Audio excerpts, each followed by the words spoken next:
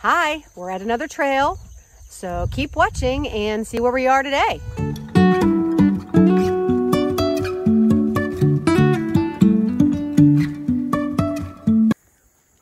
On the Cedar Point Tidelands Trail, there's lots of different lengths of the trail you can do. So we came up along here. We've been on here for about a quarter of a mile or so, and we can go left.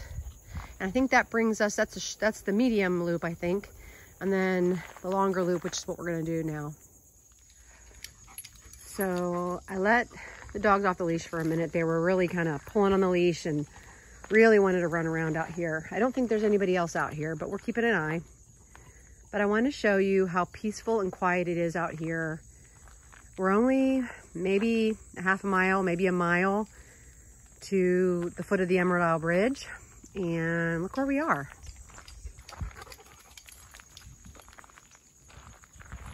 It's so peaceful. So guess what I found? Just like at the Boathouse Trail, they marked the trip hazards with orange. Maybe it's the same person managing this trail.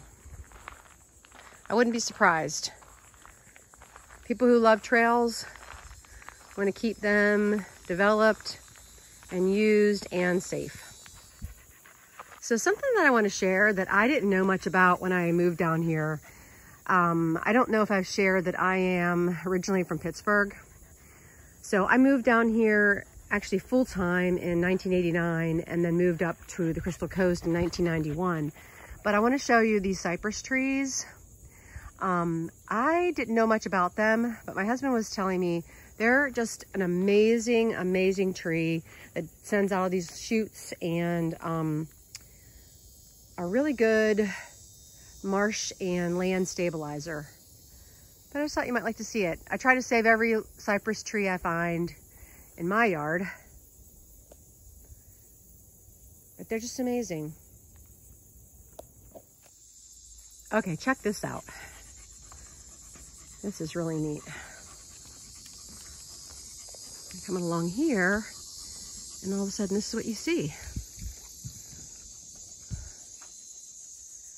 And there really is no sound to be heard out here.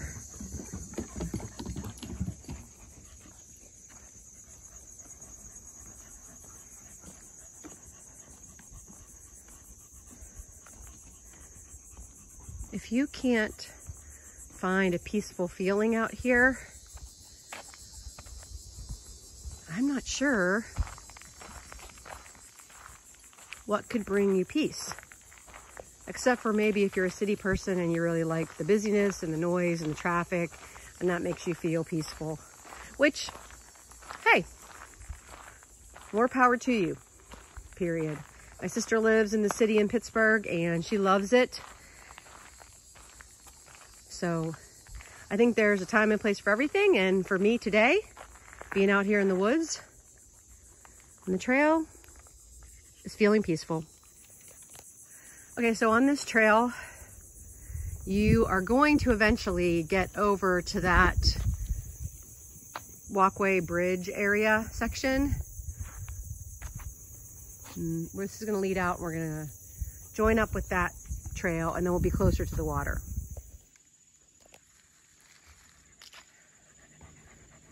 You know, these ferns are so neat. You see them popping up places. When we lived overseas in Guam, we went to New Zealand and we went through this forest that was completely filled with ferns, but they were like gigantic. It looked like it was dinosaur times. So this is just a mini version. How about that? Can go in your mind's eye. Okay, so we've been walking for probably about 10 or so minutes. We've been in the woods for the whole time. And we're just about to come out of it. And I want to show you what it's like.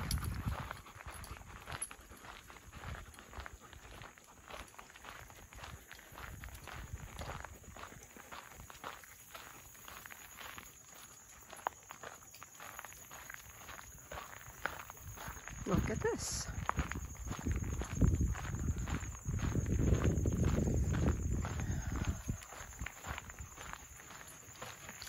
And we're out.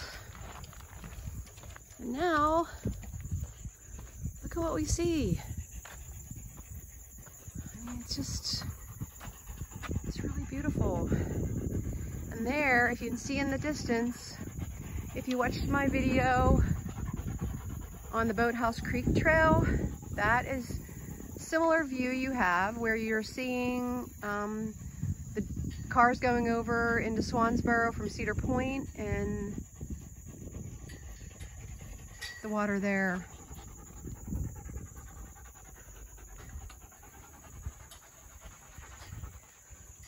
So I'm leaving the dogs off the leash. Like I said before, I have said it before a lot of times, I know that you're supposed to leave them on the leash, and most of the time if I think there's anybody around, I do. If there's no one around and I can see there's nobody ahead of me, so I'm gonna leave them off for a little bit. But I will say, look at these metal things. Tossie really can't stand them. Come on, Tossie, see, I'll show you that you just don't like, she just doesn't like them. Storm has no idea that they're any different than the wood, but Tossie, takes her a bit of time to get over. I have to coax her.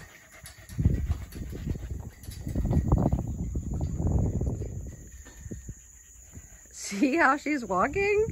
Oh my gosh. Ah.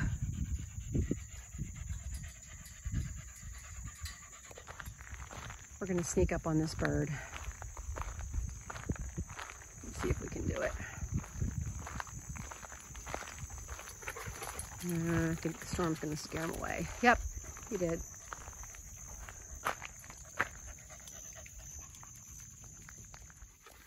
Okay, so as I'm coming up here and I'm walking along, I'm thinking about the proverbial fork in the road. So as you're watching my videos about all the parks here in the Crystal Coast area, think about this for a second. If you're thinking about moving here, you could go buy a beach house. You could retire here. You could stay where you are. You could move here full time. There's a few choices that you have, and what's stopping you? If you're wondering about whether you could rent it on the on the summer season, you come during the off season. Are you wondering if you could afford it just to get it for yourself and keep it for when you want to come down to visit? Are you trying to decide whether you should sell your house and buy one down here and move here full time, or buy a small place where you're from and make this your permanent home? I'm here to help you. So give me a call and we can talk about it. There are a lot of options. There are lots of price ranges, and we can work together to make your dream come true, no matter what your dream is. Okay, so this is funny. I am trying to get back to my car and we took the wrong path. You can get turned around out here. I mean, you can't get lost because it really only ends up in one spot, but I wanted to be over there and I'm over here.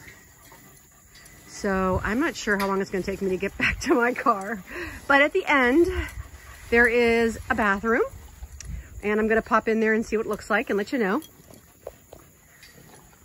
And we're just gonna keep making our way. Says here's the entrance to the Cedar Point Tidelands Trail. I want to zoom in on the loops. I took the long trail and made it even longer because I got lost. Wow, it's a 1.3 mile long loop, but I think I did a little longer than that. And this spans out to the bathrooms, which I'm going to check out, and the parking lot. Okay, so I am done with my walk. Oh, okay. I didn't even expect that. Storm's jumping in the water. I checked out the bathrooms. They just washed them. So they cleaned them. So they looked fresh and good. And then I walked down here to the boat ramp and dock. I am sweating, as you can see.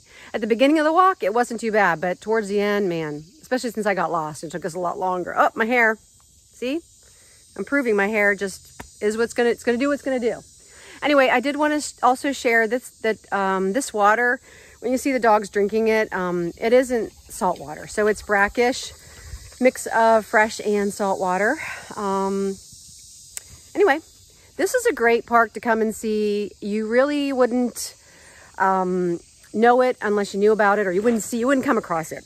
It takes a bit to get to it. As far as driving back in the entrance, you go past some campsites, RV park kind of campsite area. Well, it's not an RV park, sorry. It is actually an RV camper area and probably tents. Anyway, I hope you like this trail, and go check out the rest of my trails. I've got several on the Boathouse Creek and also Hammock State Park. And then all the other parks around town have little trails around them too. See you next time.